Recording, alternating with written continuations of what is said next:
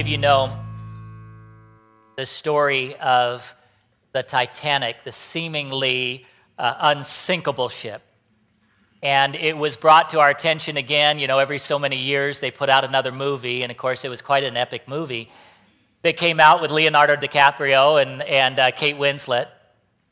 And you know, James Cameron did an amazing job of making that seem like it was real. Well, there is a true story that comes out of the Titanic that you may not be aware of. There was a lady that found her way into one of the lifeboats. And when she got in the lifeboat, before it was lowered down into the North Atlantic, she realized that there was something that she needed to go back to her stateroom to get. So she appealed for the idea that, or asked that she would be able to go back to the stateroom, and the person that was in charge of that boat said, "You've got 3 minutes, otherwise we leave without you." She went on what was now a trajectory that was slanted as the ship was going down. She went through what was the gambling room. All the money had been slid to the side, and it was ankle deep. She got to her stateroom, and when she got to her stateroom, she pushed past what was all of her jewelry, diamonds, the diamond rings, the necklaces that she had, and she went past that and over it to a shelf. There she grabbed 3 oranges. And she got back to the lifeboat in time, and she was able to be rescued. There are moments in which our priorities shift. A half hour earlier, she would not have given what was the smallest diamond in her collection for a crate of oranges. But at that moment, those oranges were to her something that was life-giving, and she was willing even to take a chance on not getting back into the boat.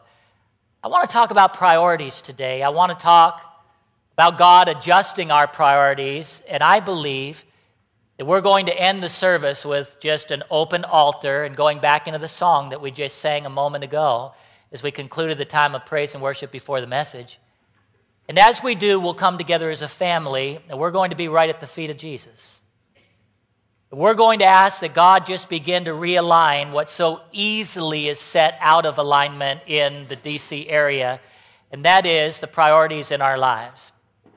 When we look at the scriptures, there's some wonderful stories that I'm going to be bringing us to where we'll better understand this whole concept of prioritization. Life is truly, in its truest sense, life is a constant succession of prioritizing. We prioritize our decisions. We're constantly considering what's important to us and what's less important, trying to make the decision between good and better, trying to make decisions that are sometimes hard to make, but we make them every day, and it's called prioritizing. What we prioritize ends up being where we give the lion's share of our time and our resources, our passion, our commitment. We give the lion's share of our finances. We give the lion's share, again, of our time, which speaks so much to what is important to us, is where we give our time. And what we prioritize will have all of that. Now, there's a survey that is rather fascinating, and this survey is actually shocking. The question was asked, and I want you to consider it for a moment before we put it up on the screen. The question was asked, if you were to be able to get $2 million to do some of the following things, would you do it? In other words, for $2 million, what would you do? This was the response that was given. For $2 million, 25% of individuals would be willing to abandon their entire family. 1 out of 4. 23% would be willing to become prostitutes for a week or more. 16% would be willing to give up their American citizenship. 16% would be willing to leave their spouse. 10% would be willing to withhold testimony and let a murderer go free. 7% would be willing to kill a stranger for $2 million. And 3% would be willing to put their children up for adoption. I'd make a joke about that with my kids, but they're all in children's ministry today, but we wouldn't do that for $2 million. 2.5. Wouldn't do it. Don't say that to our kids. We love them. Kids are always hearing, your dad preached about you today. You know what he said? And you know what's interesting in that survey is that the key factor that you see there is money. The idea of getting ahead in life. And money has become a god, little g, an idol in America. Certainly, globally, we can see it in different areas. And of course, maybe there would be a different version of things in tribal areas, in the very poverty-stricken areas. But in the United States of America, we talk about what is the American dream, that idea of achieving something. And so we prioritize that as being so very important to us. Jesus spoke of treasure. Jesus spoke of money in the scriptures. But when Jesus spoke of treasure, it's very interesting to see in Matthew 6, 19 through 21, when Jesus spoke of treasure. And Jesus said in the Matthew 6, starting the 19th verse, "Do not store up for yourselves treasure on earth, where moth and rust destroy, and where thieves break in and steal. But store up for yourselves treasure in heaven, where moth and rust do not destroy, and where thieves do not break in and steal. For where your treasure is, there your heart will be also." What a powerful statement. Where your treasure is, your prioritization, that reveals and identifies your heart. That's why I think this is so vital a message, not only today, but to return to over and over again. Now, side note, and this is not really about what I'm preaching today, but I thought about it when Lisa was talking about our missionaries over in Niger. The Jessica Neff sent me a message on Facebook, and Jessica said that she has been watching the messages from Capital Life Church there in Niger. So, hey, isn't that wonderful? We actually are being listened to in Niger.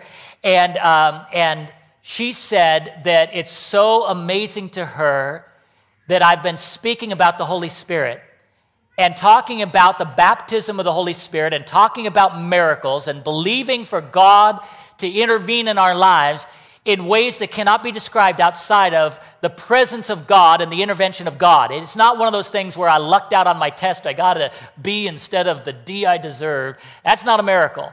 What we're talking about is the intervention of God where you cannot explain that simply in natural terms. And she said what is the reason why it's so amazing to her is that that's the very thing God's been grappling with her about in Niger. She's believing for miracles. She's believing to see the intervention of God there in the country and in her life, and God's stirring her in that way to pray bigger prayers than she's ever prayed before, to launch out in ways that she's never launched out before. And she wanted us to know that she appreciates our prayers. So when Lisa's praying up here, leading us in prayer for our missionaries in Niger, remember, they're not just wanting, light prayers prayed over them. They want prayers for miracles. Amen? Let's believe for Niger to absolutely know what it is, to fall on their knees and receive Jesus as Savior. Let's believe for those churches that you've invested in that are now spreading across Niger, and you in your giving have financially invested in Niger in these churches. Some of them are smaller, some of them a little bit larger than that. We've got children's ministry there. Listen, when we invest in Niger, we're investing in God's heart. God's heart is after Niger. Therefore, when we pray, when we send missionaries, we can know we're right where God's heart is. Amen? Amen. Back to the idea of prioritization. And so Jesus introduces what is a revolutionary concept. And that revolutionary concept is found in 2 Corinthians, the 4th chapter, in the 18th verse. And the Bible says in the 18th verse of the 4th chapter, "So we fix our eyes not on what is seen, but on what is unseen. For what is seen is temporary, but what is unseen is eternal." So Jesus is saying that if you want to make a good investment, I'm going to give you advice that would be different from those financial planners that are out there at Charles Schwab and different places, that would give you financial advice. If you want really good advice, I want you to invest in what you cannot see. Now, that's hard for us to do because our investment is in the American dream. Our investment is what is very tangible and before our eyes and what we experience and we can sense with the 5 physical senses. But Jesus says something, again, very revolutionary, that we're to invest in what is not seen. There is a kingdom, and God's kingdom is not of this world. God's kingdom is a kingdom in which God is moving. In a story from Genesis to the book of Revelation, we can see that God is bringing man back into alignment with him. God is reaching out for man. He loves us. He loves men and women. He sent his only son to die for us. The greatest sacrifice that could be imagined of any father to give is their own child to die on behalf of another. God did that for us. That is God investing in us. Now, what we need to see is this unseen kingdom is where we need to be investing.